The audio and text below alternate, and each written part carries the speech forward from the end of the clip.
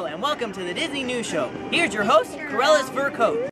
Yes, this is the Disney News Show. I'm Joe Worthington, aka CruellasFurCoat, and this is episode 88 for Sunday, 21st of July, 2013. Now, how is everybody? I hope you've had a great 2 weeks. Once again, I apologise for not having a show online last week. I did take a week off, I had a great holiday, and so sorry about that, but I hope you didn't miss me too much, and I hope you managed to find out all this news from somewhere else if you're interested. If not, I will have a recap of kind of the past 2 weeks' news on the show today, and that means we've got loads and loads of great stuff to get through today. Probably going to be a little longer than normal this week's episode, just because we've got so much to cram in and so much fantastic news as well. Now, so much has been happening over the past 2 weeks. Of course, on Tuesday. Was it Tuesday? No, it was Wednesday. So Wednesday, it was the, on Wednesday 17th of July, it was the 58th anniversary of Disneyland, and so that was a pretty big thing, and of course loads of celebrations going on, and absolutely fantastic. 58 years is some pretty good going, and so yeah, really, really wonderful stuff there. It's also Comic-Con weekend right now, and so there's been some great kind of announcements, not just from Disney but from all around the world, all the different, well, everything really is at Comic-Con. We've got some great news from both Once Upon a Time and Marvel, which I will be talking about at the end of the show, so stick around for that if you're interested in that kind of stuff. So that is that. And also, before we get started right now, I'm just going to give a quick shout out to the Curious Labyrinth, who is a Disney blog all about Disneyland Paris, and it's a great blog. You should definitely go and check it out. It was actually their 1 year anniversary last Sunday, so I should have really done this shout out if we would have made a show last week, but it was their show last week, and they ran a competition which is really, really awesome, and so definitely go check out their blog. The blog is down below, link to the blog is down below, and so I really appreciate if you go and check them out, and fantastic stuff there. So that is that there. I do have a couple of things to show you. Over the past few weeks I've actually picked up three Disney DVDs. You may have seen I did an unboxing the other day of this movie. It is Make My Music on DVD. Now, this is the very first time that this has been available here in the UK, so I just had to get it as soon as it was released on Monday. My unboxing on Friday, there's a link to that down below as well. Sorry, lighting again, lighting's always rubbish at this. But when you've got DVDs show, rattling around in there. But yeah, so I've not got around to watching it yet. Soon I'm going to hopefully be able to do kind of the whole 52 movies one after another, and do reviews of them all and stuff like that. Hopefully very, very soon. Now that I've got Make My Music, which is the final one that I needed, I've not got them all. Actually, there's 3 more that I don't have, but this is the final one that they need to release, and now that I have that, it's kind of made me want to get the other 3, which are 3 Caballeros, Adventures of Ichabod and Mr. Toad, and Many Adventures of Winnie the Pooh, which are 3 that I don't own, so maybe I'm going to try and get them this week, maybe, and then I'll be able to start my reviews hopefully sometime soon. So there is Make My Music review, well, not unboxing video down below. And the other 2 are classics that, and it's amazing that I've never ever owned these on, well, I probably have owned this one, this Little Mermaid. I picked up Little Mermaid, the 2-disc special edition, plasma edition this week, because it was just such a big hole in my collection that I just needed this so badly. And you may say, why didn't I wait till the down edition is released later this year? And the reason is because the down edition will just be a 1 single disc, and I do want to get it on Blu-ray, and so once I have something on Blu-ray I don't really want to get it on DVD, so I want to get the DVD first, and really, really happy about this. It's the 2-disc, it's one disc there, and know for certain this is official Disney. Like, this Little Mermaid is the most copyrighted Disney, not copyrighted, pirated Disney movie of all, and you can never be too sure, but I'm pretty sure with this one that it's the real thing. And the other one is classic number 29, it is The Rescuers Down Under. Again, really happy to have this one now, and yeah, I've not watched this on DVD yet, but I saw it a couple of weeks ago on TV, and I really enjoy it, and I think it's great, so I'm really happy to have that one as well. So soon I'll be watching them all and doing my reviews, so stick around for that in the near future. Okay, moving on to the Disney question of the week. Now, let's talk about last week's question, well, 2 weeks ago from episode 87, and that was all about Bob Iger's future as CEO at Disney. Now, it was announced that his contract had been extended until July 2016 from March 2015, and so I asked you, what do you think of the fact that Bob Iger may be leaving the company, well, most probably will be leaving the company in 2016, and I think it's fair to say that we all pretty much love Bob Iger and what he has done with the company. He's an amazing guy, and I think it's fantastic for the work that he's done for Disney.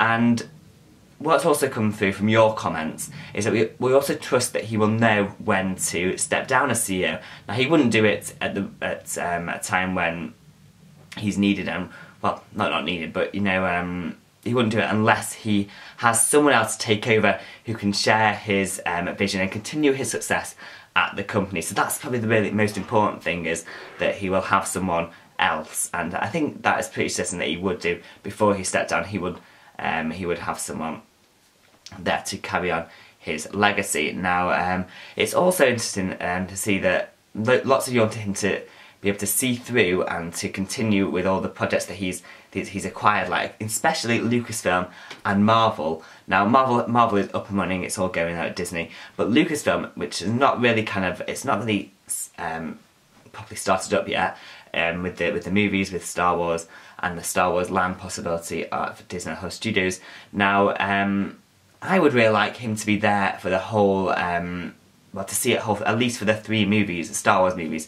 Now, if he steps down in 2016, then that's only leaving room for 1 movie, because the other ones won't be released until later. Now, at least he'll get the chance to do the 1, and that's probably why his contract was extended past 2015. But yeah, so we'll have to wait and see what happens on that.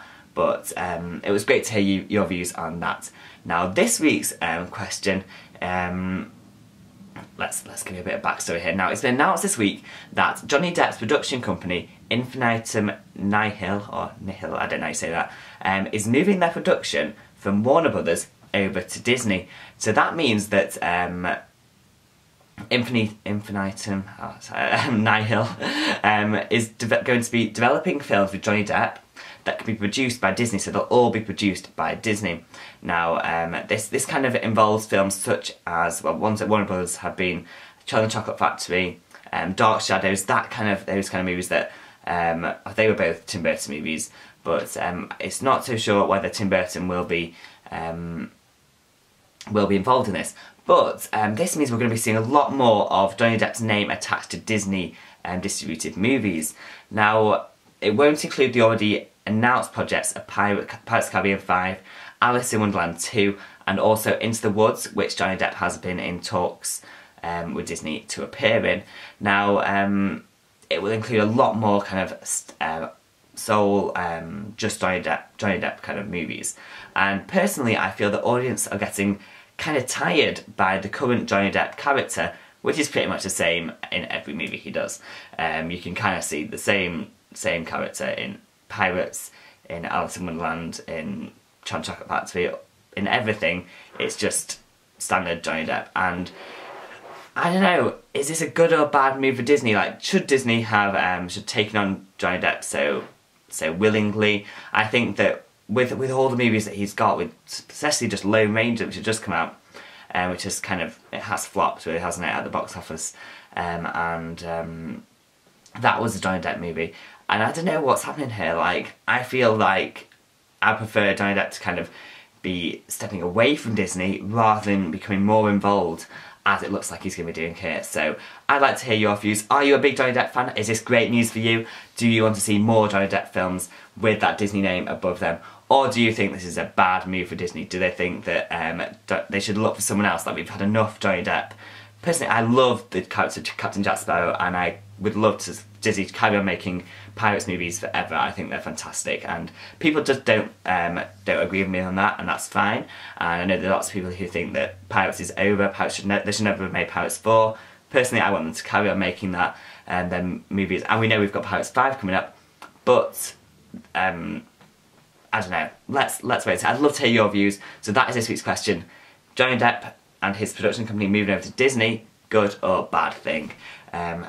Please leave your comments down below, and I will read out kind of some of the views on next week's show. Okay, so now moving on to this week's big Disney news. Now we actually have two pieces of big Disney news from over the past 2 weeks, and the first one is that the release of the first trailer for Saving Mr. Banks. And Saving Mr. Banks is an upcoming Disney movie released this Christmas, and it tells a story of Walt Disney's kind of journey to create the Mary Poppins books, and his relationship with P.L. Travers, who wrote Mary Poppins, and it's kind of their story, because P.L. Travers did not want to give up the rights to her book, and he didn't want Walt Disney to make the movie.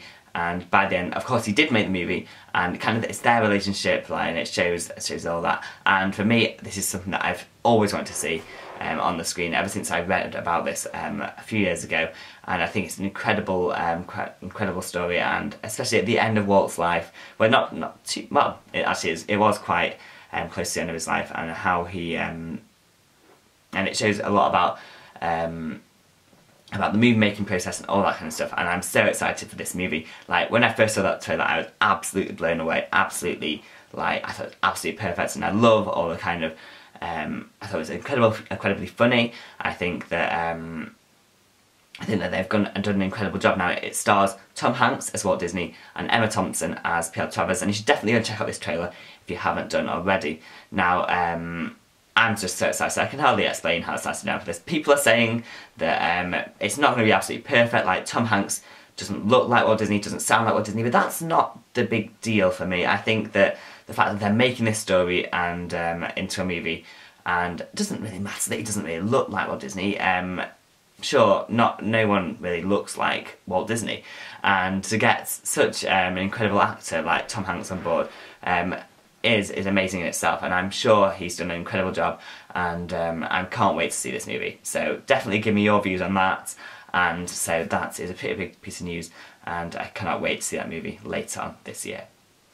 Next up, it is the announcement of the Disney Legends inductees to be at the Disney Legends ceremony at D23 next month. Now there are eight people involved in this year. First up is Disney Imagineer Tony Baxter, who developed many attractions, including Big Thunder Mountain, Journey into Imagination, and Splash Mountain. Now, Tony Baxter, personally, I think this has been a long time coming. I think he's an incredible guy who's done incredible work with Imagineering, and so well deserved. And I think this is wonderful that he's involved in that this year.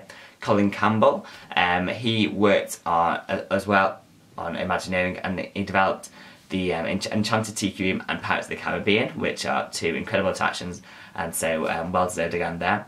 Dick Clark is an interesting one, really. I hadn't heard of Dick Clark, and apparently he's a rock and roll star, best known for his for the host of ABC's annual New Year's Rocking Eve kind of show, I guess, from 1973 to 2011. Now, how this is involved in Disney, apart from it just being on ABC, I'm not entirely sure. I've never heard of him, but maybe I need to watch some of his stuff and get kind of a better kind of view of why he is involved in this. But I don't know, if you've got any information on Dick Clark that I should know, please let me know, because I would love to find out more about him. Next up, we have Billy Crystal, of course, the voice of Mike Wazowski in Monsters Inc. and Monsters University, as well as John Goodman, the voice of Sully, in both of their movies as well. I don't know, it was quite shocking to hear that, not shocking in a bad way, that sounded really bad. I was shocked to hear that they were involved. I hadn't thought at all that they may have been made into Disney Legends. Of course they are. They are great actors, great voice work for these two movies. It is a bit soon. I mean, Monsters University has only just come in cinemas as well, a couple of weeks ago. It is a bit too soon for them to become Disney Legends. This is, for me, the same feeling I had when Anika Noni Rose was given her Disney Legends award back in 2011, only after 2 years after Princess of the Frog was released, or maybe not even 2 years. And so, I don't know, like, we'll have to see. But the great guys, and I'm really happy that they've been involved. But I was quite shocked to hear that they had been given the award. Okay, next up, very well deserved award going to Steve Jobs, of course, the founder of Apple, and also an early investor and CEO of Pixar. Now, many people don't know that, but he was involved in the birth of Pixar, and so that's an incredible thing. And he also became the Walt Disney Company's largest shareholder overnight when Disney acquired Pixar in 2006. So he was a big player there. He was a big guy on the board of directors, and wonderful to see that he is involved. Next up we have Glenn Keane, who is a Walt Disney Animation Studios animator, who has animated characters such as Penny in The Rescuers, Elliot in Pete's Dragon, Ratigan in The Great Mouse Detective, Beast in Beauty and the Beast, and the titular characters in Little Mermaid, Aladdin, Pocahontas and Tarzan. So a vast array of incredible characters there that Glenn Keane did animate, and so wonderful achievement there. And finally, I was really happy to see that Ed Wynn has been given a Disney Legends title. He played, of course, Uncle Albert in Mary Poppins, incredible character, and I think he did an incredible job there, as well as the voice of the Mad Hatter in Alice in Wonderland. Great announcement there that Ed Wynn is involved. And so yeah, so there we go. There are the Disney Legends inductees. Now, I'd like to know your thoughts, if you've got any thoughts on them, as well as who's Dick Clark. But, you know, great stuff there. Okay, moving on to the parks news now. And this week's Limited Time Magic is at both Walt Disney World and Disneyland. And it is at the release of a new line of ear hat ornaments at the Disney parks. Sure, Disney, Limited Time Magic, if you want to call it that. And this is in similar style to kind of last year's release. There are ornaments based on characters, attractions and movies, and they'll be available from today at locations around Disneyland and Walt Disney World, and also on disneystore.com/holidays. And so basically this week's Limited Time Magic is the release of some merchandise. And so yeah, I guess we had Long Lost Friends Week at Walt Disney World last week, so you can't really complain. But you know, I don't know, this is not really Limited Time Magic because these are going to be available now until Christmas, and I think, and you know, nothing's too early at Disney, but is it too early really to be calling this Limited Time Magic when it's Christmas-based things in July? I don't know, but there we go, Limited Time Magic, special ear hat ornaments now available at Disney parks. Okay, moving on to the Walt Disney World news now, and the very last retail store located on Pleasure Island at Downtown Disney has now closed. Now this store was Apricot Lane, and it was a clothing store which had been open for only 2 years, since August 2011, but now of course with the whole regeneration into Disney Springs, they've had to close down the store, and so that does mean that there's no more stores on Pleasure Island. So construction is ongoing, and I'm really excited to see how this takes off now. I'm sure it'll be getting bigger and better all the time at this construction, and I'll bring you more information as I get it. Next up, at the Tangle restrooms in Fantasyland at Magic Kingdom, there is now a USB device charging station. Now, they are located kind of very, actually, they're not that hidden, but they're integrated into these tree stumps in the seating area, and they can be used to charge iPhones and iPads if you have a USB cable. So all you have to do is you have to carry around your USB cable, and if you want to, if you have taken so many photos and recorded everything that you have run out of charge, or if you've been using the Wi-Fi, if you can use the Wi-Fi, if you can get it to work, then you can go and charge these up at the Fantasyland restrooms. And so I think that's a good idea. I think it's quite an innovative thing that Disney are doing there, letting you have the chance to charge up your phones. There are only 2 slots though, and I think if everyone gets this idea, they're going to have to be kind of either people like, I don't know, because like, if there's going to be long queues for this, I don't think it's going to be worth it, because you're going to have to spend time charging it up, and that takes time as well. But I don't know, maybe it's just for whilst your friends and family are in the best rooms, you can did I say best rooms? Restrooms. You can charge up your phone, but I don't know. But I think it's quite a cool thing that they've done there. Okay, next up, each of the parks is being equipped with a My Magic Plus service centre. Now this is where you can go kind of if you've got any difficulties or any problems with your My Magic Plus wristbands or any of the features that it has. Now at Magic Kingdom, this is in Town Square Theatre, and at Disney Hollywood Studios, this is going to be taking over part of the Hollywood Boulevard store named Sid Canhuenga, and that's how you say it, Kanhuenga's one-of-a-kind store, and it's set to be become the park service centre. Now it will be at the entrance area to the store, whilst the remaining area will be still dedicated to selling merchandise. Now the centre there is scheduled to open in the first week of August, so not very long now, and of course because My Magic Plus is kind of pretty much nearly there, fully up and running in many areas now, and so great to see that they're rolling out these service centres at the parks. Final piece of Walt Disney World news now is that at Epcot there has been a change to the entertainment schedule at the Rose and Crown pub at the UK Pavilion. From now on there'll be no Hat Lady show performed at the Rose and Crown pub. There will still be music, so don't worry, you've not lost the music, and the Hat Lady will still be there, but just to play the piano. She will not be singing any longer. So just bear that in mind if you're heading to the Rose and Crown pub from now on. I never got time to see the Hat Lady show, but I've heard it's really cool, and so yeah, it'll no longer be the full Hat Lady show that we've seen before. Okay, so now that's the news from Tokyo Disneyland, and next year Tokyo Disneyland's Jungle Cruise will be changed to incorporate new elements never before seen at the attraction. Now the current version has been in place since the park opened in 1983, and is very similar to what is found at the US parks. Now in the next version, this is kind of what's going to be happening. The Jungle Cruise skipper will have a startling encounter with an animal spirit guardian in the ruins of a lost jungle temple. Now it will also feature a new soundtrack and special effects. There will also be a permanent After Dark night cruise version that will offer guests a unique take on the jungle adventure. So this sounds really, really cool, and I like the fact that they're changing the Jungle Cruise to be something completely new and very exciting there. So I will when we have got a proper official date, I will give that to you. But yeah, that's sometime in probably early 2014, or well, it could be late actually, I don't know. But probably sometime next year. Anyway, so that's going to be happening at Tokyo Disneyland. Okay, so moving on to the other news now. And first up, there have been rumours recently that Disney is planning to make a new live-action version of The Jungle Book.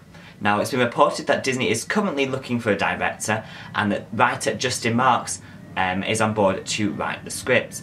Now, some of you may remember that Disney did attempt to make a live-action version back in 1994, which performed pretty poorly upon its initial release. So maybe Disney's hoping that this one will do them better. We're not sure if it's going to be a musical version, if it's going to be something like a regular version, and if there's going to be talking animals, non-talking animals, you know, that kind of stuff. That's the kind of considerations that they have to put into this. But you know, I'm excited. I think I love Jungle Book, and I think it'll be really interesting to see what they do here. Let me know what you think. Do you want to see another Jungle Book kind of live action remake, or do you think they should stick to ones that they haven't done before, such as The Little Mermaid, which is one that I would really like to see.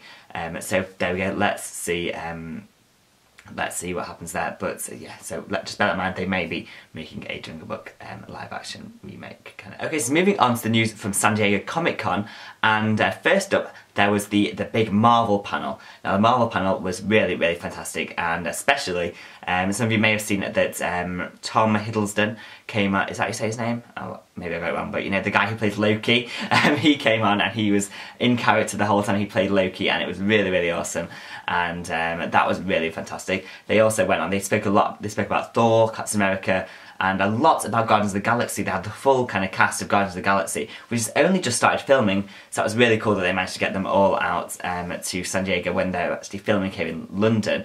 So so it was great that they managed to get out there. But kind of the biggest news was when Joss Whedon came on, and he has some information about Avengers 2. Most importantly, the actual name of the Avengers 2, and the title is going to be The Avengers Age of Ultron. Now, Ultron is the big baddie, the big villain in Avengers 2, or no, I shouldn't call it that anymore, I'm used to that. The Avengers Age of Ultron, though it takes a bit long, I might just say Avengers 2. But yeah, so that's very exciting, and I cannot wait to get more information about that. However, they've not released any of the proper footage that was released there. Marvel is not releasing it officially. I'm sure there'll be a way to get hold of it somehow, probably online, but Marvel is not releasing any of them of the kind of official videos that they did release at Comic-Con. But yeah, so it did look really awesome, and definitely have a look into it if you're a big Marvel fan. There were some great announcements yesterday. Okay, next up, moving on to Once Upon a Time, we have got some pretty big announcements of upcoming characters, and in a in the panel at the very, I'm going to skip to the end of the panel actually because the biggest probably thing for me was at the very end of the panel, and that was when we saw a short promo video released showing Leroy. Leroy, the Grumpy, the dwarf, was having a sandwich, and actually, do I want to tell you? Okay, now I'm not going to go through it all, but the kind of the end of, I'm not going to say everything because it's just in case you want to watch it, but at the very end we do see Ariel, the Little Mermaid, is going to be in season 3. We don't actually see her face, but we see her red hair, she goes into the water and flips her fins, and oh god, it was incredible. I mean, I cannot wait to see Ariel in the season 3 of Once Upon a Time. So excited for that. I cannot wait, and so it's great to see that they, well, I know that Ellie and Adam are both big fans of Little Mermaid and they've wanted to have her in for a while, so it's good to see that they're finally getting her involved. There was also a kind of a little kind of, what do I call it, like a mock of Good Morning America, Good Morning Storybook. Now that was really cool, and they kind of included David Anders as Dr. Whale. Also Megan Ory was there as Red. She stole the show in that. She was fantastic, and so that was really cool. Definitely check that out if you can. Other announcements: Tinkerbell is definitely going to be appearing in season 3. Fantastic news there. And also, it was announced last week, not at Comic-Con, but Giancarlo Esposito, who played Sydney Glass, or the Magic Mirror, and the Genie, and all them characters, is returning to Once Upon a Time in season 3. Fantastic news there. He is playing Sydney in some of the early season 3 episodes. Now, he was absent completely from season 2, probably because they couldn't get Giancarlo Esposito back from Breaking Bad, I believe he's in, but hopefully now we're going to be able to get a few episodes of him in early in the season, just like we got with Sebastian Stan last year playing the Mad Hatter. He's going to be there. So yeah, fantastic news there. So loads of Once Upon a Time stuff. Finally, the premiere date was announced, 27th of September, Sunday, 8/7 Central, and so fantastic stuff there. Just loads of great news, and I love getting Once Upon a Time news. The other kind of Once Upon a Time, it is Once Upon a Time, it's Once Upon a Time in Wonderland. Now, there was a kind of a panel as well for Once Upon a Time in Wonderland, featuring Eddie, Adam, and all the cast, and kind of the biggest announcement from that is that Naveen Andrews, who played Saeed on Lost, has been cast as Jafar, and Jafar the Genie, yes, Jafar from Aladdin, in Once Upon a Time in Wonderland. Now, this was really interesting. I had heard that maybe Jafar was going to get involved, but I didn't know it was going to be in Wonderland, and he is probably going to play quite a prominent role in Wonderland, and so very exciting stuff. Probably to do with the other genie that we know. He's going to be there, Cyrus, who's going to be in Once Upon a Time, but let's wait and see. Very exciting. I love Naveen Andrews. I think he's fantastic, and I think he was great in Lost, and I cannot wait to see more of him in Once Upon a Time in Wonderland. Premiere date for that is Thursday, 10th of October, again at 8/7 Central, and very exciting stuff there. So loads of Once Upon a Time things coming up very soon, and so very exciting stuff there. How many times have I just said that? Sorry, have I just said exciting like way too many times? Moving on now to the last announcement that I have from Comic-Con, and that is their announcement from the creators of Phineas and Ferb, and next year there will be an hour-long crossover between Phineas and Ferb and, wait for it, Star Wars. That's currently in development. Yes, there's going to be kind of very similar to the Phineas and Ferb crossover with Marvel, with the Avengers, which has happened this year. So this is, for some reason, this is some big news for me. I mean, yes, I still haven't seen Star Wars, and that is a big plan of mine, that I do want to watch Star Wars in the next couple of weeks. I'm hopefully planning on going out, getting the Blu-rays hopefully soon, and I can sit down and watch them. But the exciting thing is that possibly this is going to start the transition of Star Wars, the Clone Wars, over onto Disney XD. Not Disney Channel, but Disney XD, because they're currently still over on Cartoon Network. Now, it'll be interesting to see like what happens there, but very exciting stuff there, I'm sure, for Star Wars fans and Phineas and Ferb fans, because I'm a fan of Phineas and Ferb. I do quite like watching Phineas and Ferb, and so that's going to be broadcast next year on Disney Channel and Disney XD, and so great stuff there. So that is pretty much all the news that I have for you this week. It has been a long show. If you're still watching now, I applaud you. Thank you very much. You've sat through me talking for a while, and so thank you very much. I hope you've enjoyed it. This has been the Disney News Show, episode 88 for Sunday, 21st July 2013. For me, Joe Worthington, aka CruellasFurCoat. Don't forget to leave me comments, questions, your views on the Disney question of the week about Johnny Depp and his involvement with Disney. Leave them down below. You could write comments, of course, send me a personal message, or contact me on Twitter. I'm at CruellasFurCoat. You also can go and check out the Curious Labyrinth and the blog over there, and also my unboxing of Make My Music, links down below. Don't forget to check out next week's episode. That'll be our episode 89 on Sunday 28th of July 2013. I think that is pretty much it. I thank you very much for watching. I will see you soon. Goodbye.